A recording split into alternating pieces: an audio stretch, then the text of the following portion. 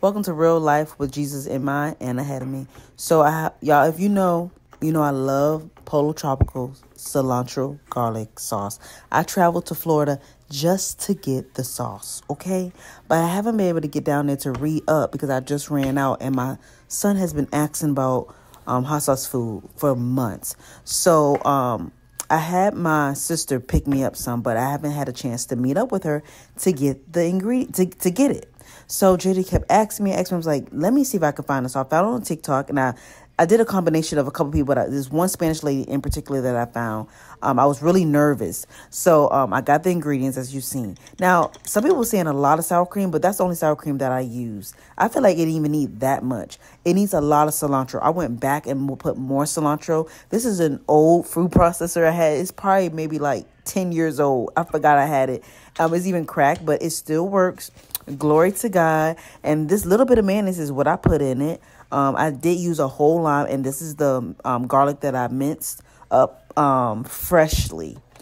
Then I'm gonna blend that. I did it, maybe blend it for like 5 minutes to where it got really, really fine. And I had to go back and add more cilantro because it needed more cilantro when I taste it. When I tell you, and I put the olive oil, just a little bit, like she said. I put a little bit of apple cider. She put a little bit of that.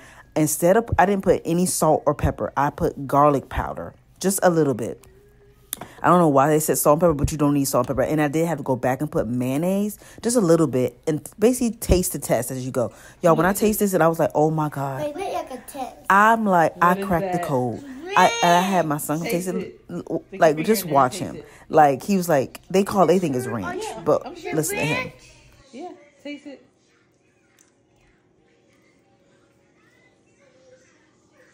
I don't know if I was too happy with his response. I thought he would be like, oh my gosh.